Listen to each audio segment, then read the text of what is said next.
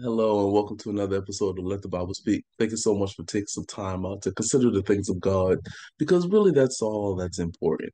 When we think about this world and we think about everything that's going on, and there's constant reminders that everything that God's word tells us is true.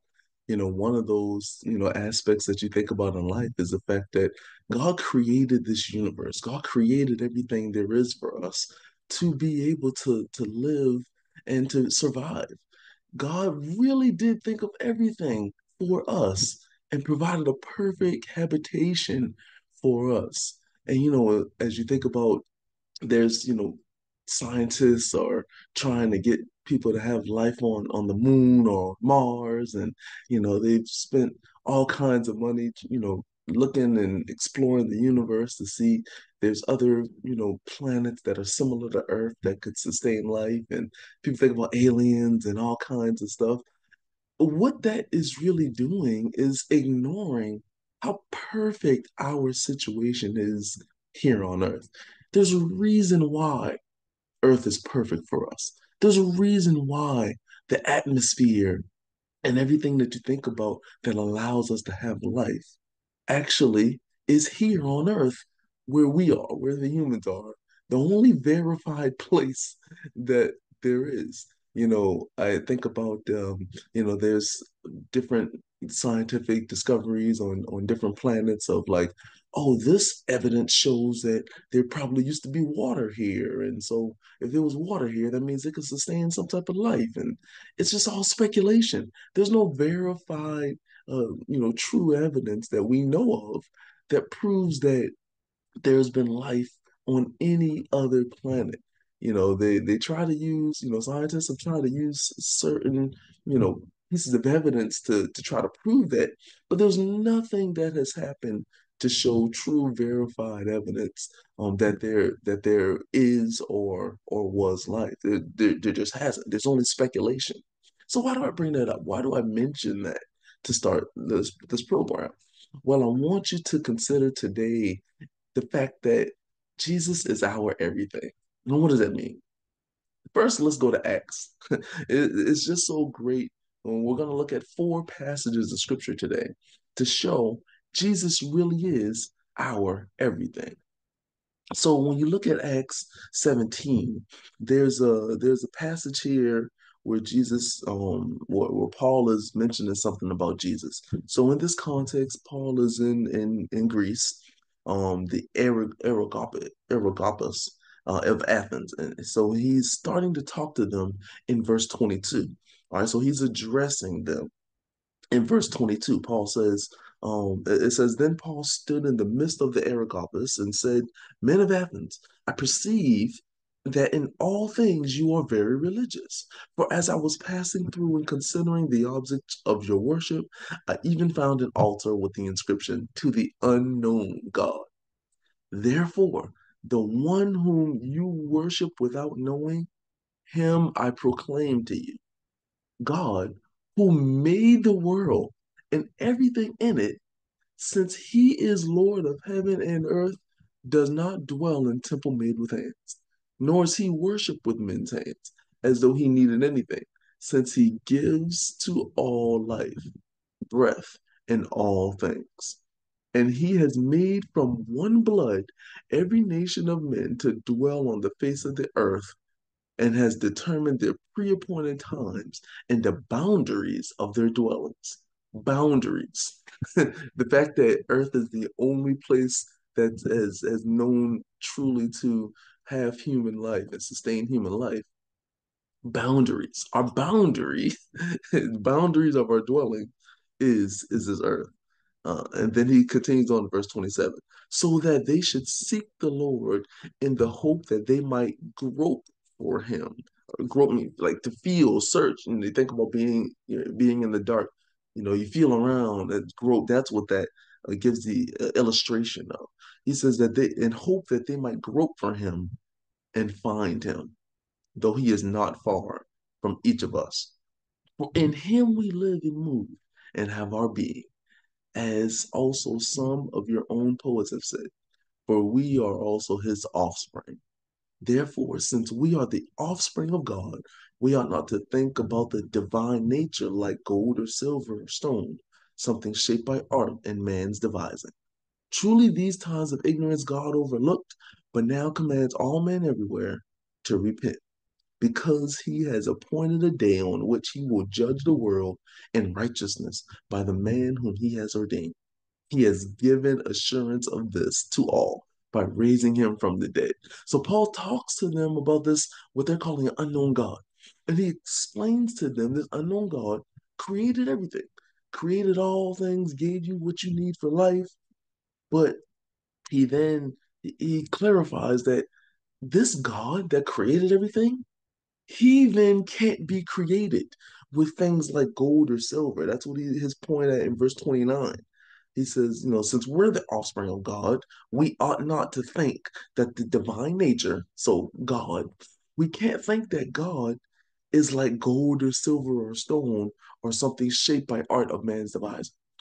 We can't think that we can create a God out of something we can create, right? Gold, think about golden calves and statues and stone and things of that nature. It doesn't make any sense. If he created us and everything that we need to sustain life, how can we then create him? It doesn't make any sense. And then he goes on and he mentions, these times God of ignorance, of not knowing God, he used to overlook. But now he says, those times of God overlooking those things are over. Now is time.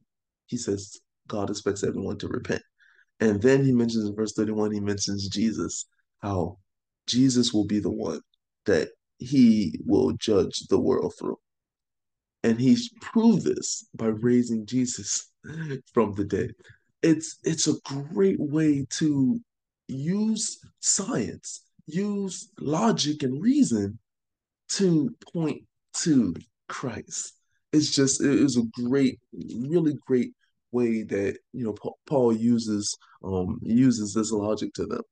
And I want to really hone in on verse 25 when he mentions, um, nor is he worshiped with men's hands as though he needed anything. So God doesn't need anything, since he gives to all life, breath, and all things. So he gives us, I want to those three things: life, breath, and all things, right? Jesus is our everything. God has made sure for us to understand that he is our everything. Science teaches us that we need four things for life, and breath is one of those things. And you see it's mentioned here in verse 25 that he gives us breath, right? So he gives us breath. That's one of the things that we need to survive on earth. There are four things that science teaches we need to survive on earth. Breath is one of those things. And here, scripture teaches us that God gives us breath, right? So that's one of the things that God gives us out of the four. What are the other three? Well, let's turn back to the book of John and we'll see what those other things are. So another thing that science teaches us that we need to live is light. We need light. We can't just live our entire lives in darkness. We need light. So surely there's not a scripture that tells us that God gives us light, right? Well, if you turn to John chapter 8, you'll see that very thing. In John chapter 8, I want to start in there's the context here of this starting in starting in verse 1 of chapter 8, the first couple of verses, and mentions that Jesus is he's in the temple early in the morning in verse 2. And it shows this is the woman caught in adultery. A lot of people are very familiar with the story. They bring this woman to Jesus saying she was caught in adultery. And Moses commanded she should be stoned. But what do you say? Trying to test him. And so Jesus just stoops down on the ground and writes something kind of in the ground with his finger and acts like he doesn't hear them. And so he kind of ignores them. Um, and then after they kind of press him a little bit, he says, "Okay, that famous line that a lot of people know. He who is without sin cast the first stone. So if anyone among you has not sinned, you can throw the stone at it first." Now, what I think is interesting about Jesus saying that is the only one who was without sin there was him. So by his own words, he was the only one that should have been able to throw a stone at her, but he wasn't going to. And that was his point. That was his point. And so yeah, he doesn't do that, and then all the people leave. And then in verse 10, when Jesus had raised himself up and saw no one but only the woman, he said to her, Woman, where are those accusers of yours? Has no one condemned you? And she said, No, no one, Lord. He said, Neither do I condemn you. Go and sin no more. Then Jesus spoke again, saying, I am the light of the world. He who follows me shall not walk in darkness, but have the light of life. The light of life. Now, clearly, he's talking in the spiritual sense here, right? But we can connect this spiritual message to the physical. I mean, because that's really what Scripture should be telling. Scripture is telling us to do. These physical situations that we're going through in life, we're supposed to connect them to how they affect us spiritually. Because our decisions that we're making here in the physical is what determines where we're going to spend eternity in the spiritual. So we can't just ignore the physical and spiritual connections. So when Jesus says here that he is the light of the world, it's not an accident. Because again, that's the second thing that science tells us. Science teaches us we need to live and to sustain life. One of them is breath. We already saw Acts 17:25. God gives us breath. Here, God, through Jesus, says he gives us life. So that's number two. What's number three? We turn back to John chapter 7. So, go backwards one chapter. The next thing I want to think about is water. Water. Yeah, simple, right? We need water to live, don't we? In John 7, starting in verse 37, it says, On the last day, that great day of the feast, Jesus stood up and cried out, If anyone thirsts, let him come to me and drink. He who believes in me, as the scripture has said, out of his heart will flow rivers of living water. So here in verse 37 and verse 37 to 38, Jesus, he gives us water. He says, if you thirst, come to me and drink. It's so fascinating when you just accept God's word for being God's word, right? The creator, our creator, he is telling us these things. He's begging us to listen to him. He's giving us every piece of evidence and every example and every comparable and metaphor. He's filling us with all of this evidence that points to him, just like Paul was trying to help those men of Athens understand in Acts 17, the first chapter we looked at. Everything points to God. Everything points to this creator God who loves us and expects us to live a certain way for him. We just can't keep ignoring that. Jesus is saying, Come to me who thirsts. Come to me and drink. Why? Well, he's got the water. He is that living water. In John 4, when Jesus was talking to the woman at the well, he mentions that also. He mentions this living water. And it's funny the way he describes this situation to this woman, because she is she's coming to the well, with buckets to draw water up out the well for her to have. And so it was a task. It was a task that this woman would have had to have done consistently. And so, in Jesus, in verse 10 of John chapter 4, Jesus answered and said to her, If you knew the gift of God and who it is to you who says, Give me a drink, you would have asked him, and he would have given you living water. So, Jesus sees this woman getting water, and Jesus, being a Jew, asks the Samaritan woman for a drink of water. And the woman's like, What are you talking to me for? Jews don't talk to Samaritans. And so, it's just an interesting kind of response that she gets. She doesn't even, answer his question. She doesn't even simply say, No, I'm not giving you any water. She tells him, like, Jews have no dealings with Samaritans, as if Jesus doesn't know that Jews have no dealings with Samaritans. And so Jesus is like, if you had any idea who I am, asking you for a drink of water, you would have asked me, and I would have given you living water. And so she's verse 11, she says, "Sir, you have nothing to draw with, and the well is deep. Where do you get this living water?" So she's thinking just strictly, this physical nature. And Jesus is trying to teach her a spiritual lesson. He's talking spiritually. He's giving her living water. So again, it's two different examples here in the book of John, where Jesus mentions he has this water, this living water. Again, something we need scientifically to sustain ourselves, to sustain our lives. So speaking of living water, right? We need water to live. What's the last thing we need to live? Talked about air, our breath. God gives us that. Talked about light. We need light to live. Jesus says, I am that light. Number three, water. Jesus says, I have living water. So lastly, food, right? We need food to eat, correct?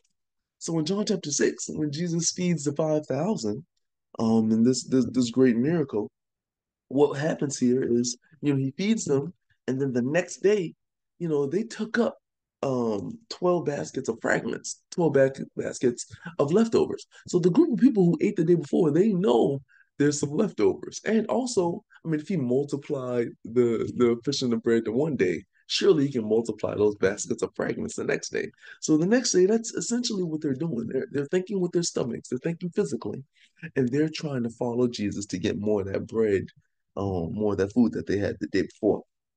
And so, they're trying to get this physical feeling, and Jesus is trying to fill them spiritually.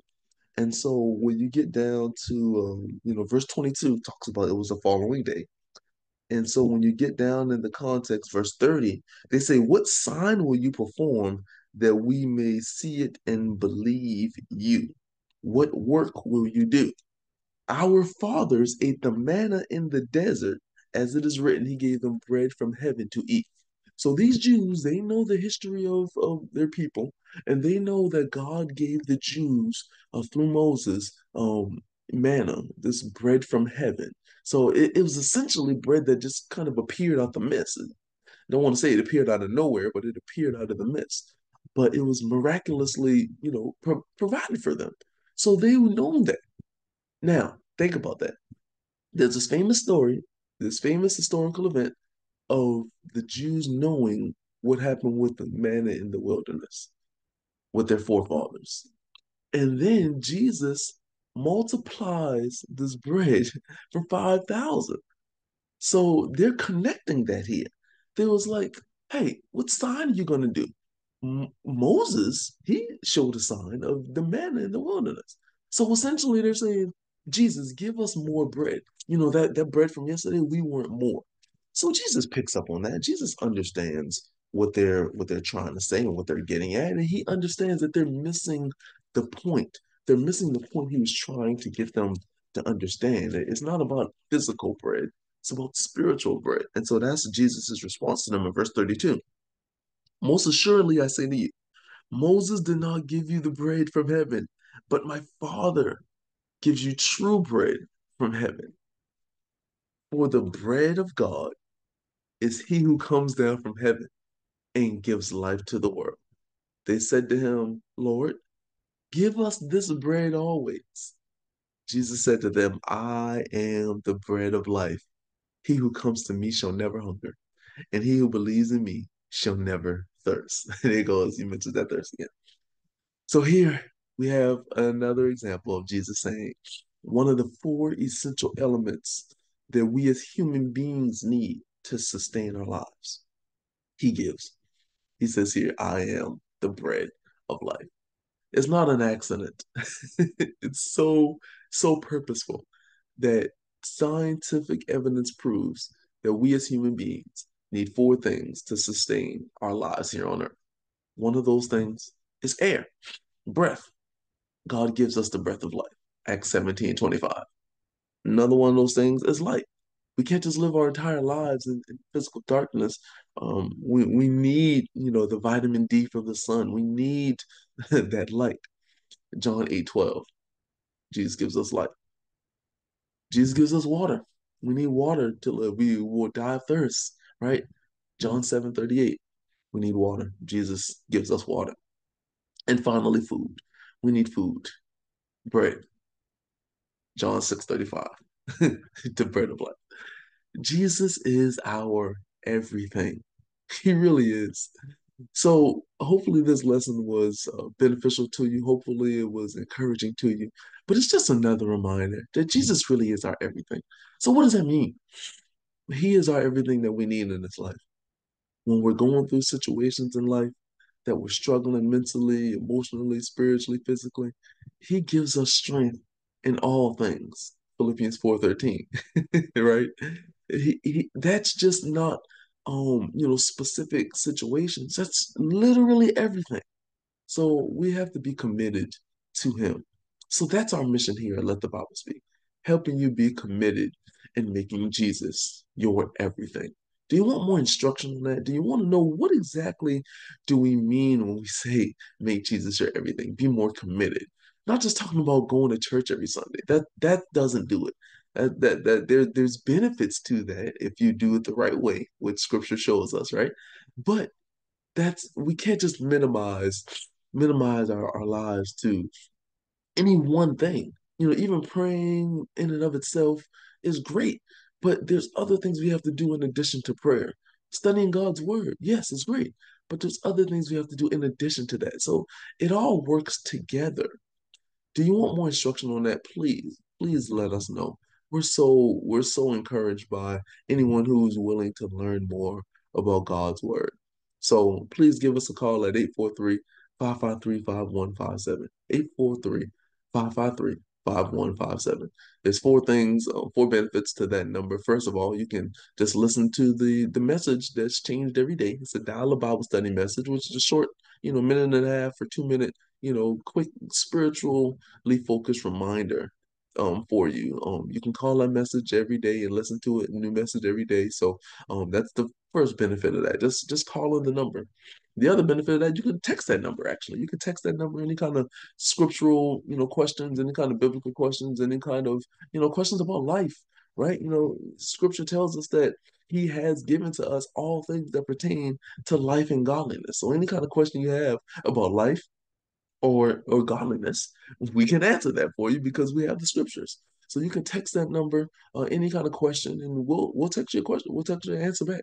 We'll do the best we can to give you book, chapter, verse to either answer the question directly or at least give you like a kind of a basis for what that answer would be. So yeah, those first two benefits of that, you can just call it, listen to the Dollar Bible Study message, or you could text a question and we'll send you an answer. We'll text you an answer back to any kind of question you have. The third benefit to that number is after you call it and listen to the Dollar Bible Study message, you have two options on if you want to leave a voicemail. You can leave a voicemail and let us know that you want to sign up for the Bible correspondence course. Now, the Bible correspondence course is a self-guided Bible study. Essentially, we send it, we you leave your mailing address and we send it out to you in the mail. It's a guided study. It's asks you questions. It gives you the scripture for the book, chapter, verse, answer, and then you essentially are teaching yourself, but it's guided, right? And you think of Acts chapter 8 with the Ethiopian eunuch when Philip came to him and heard the eunuch reading what we know as Isaiah 53. And Philip asked the eunuch, "Do you understand what you're reading?" The eunuch says, "How can I unless someone guide me?" Right? So we need to be guided in the scriptures. We can study the scriptures by ourselves all we want, but we need to be guided in the scriptures. And so that's what the Dollar Bible Study is. It guides you in the scriptures, like the eunuch alluded to in Acts chapter 8. I believe that's verse 35. So that's the third advantage. You can sign up for the Bible correspondence course. And the fourth advantage is you can leave a message and just let us know our preferred our preferred thing we want to hear. Let us know you're interested in a personal Bible study. whether you're interested, doing that in person or just doing it over Zoom, we'll make the arrangements. We'll make it happen because we are interested in just trying to help you grow spiritually, help you grow closer to God, help you in your knowledge of the scriptures, help you because quite frankly, there's a lot of false teachings out there in the world. There's far too many. And sadly, the name Christian is really getting a bad name because so many people, well, it's had a bad name, but there's so more and more people doing terrible things and they're known as Christians. We try to distance ourselves from that. We try to be truly the type of Christians that you read about in the Bible, specifically in the book of Acts and throughout the letters of the church. We really want to do that and we want to help you to know that. What's the truth? How do we truly follow God? 1 John 4:1 says, "Do not believe every spirit, but test the spirits to see whether they are of God." I mentioned that on last week's program, if you were able to see last week's program.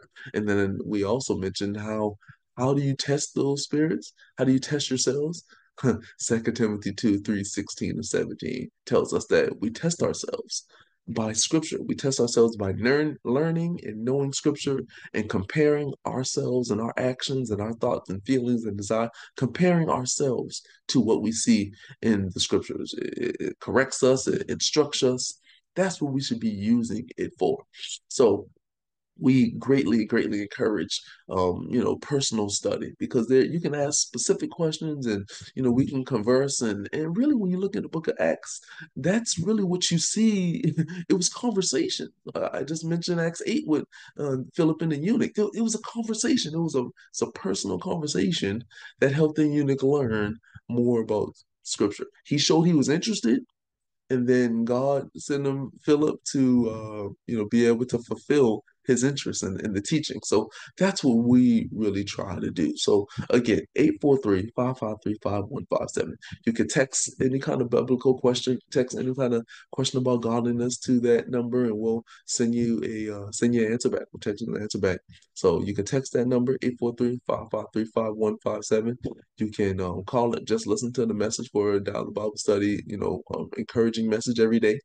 Or, at the end of that message, you can leave a voicemail, let us know you're interested in the Bible correspondence course. Just leave your mailing address and we'll send it out to you in the mail.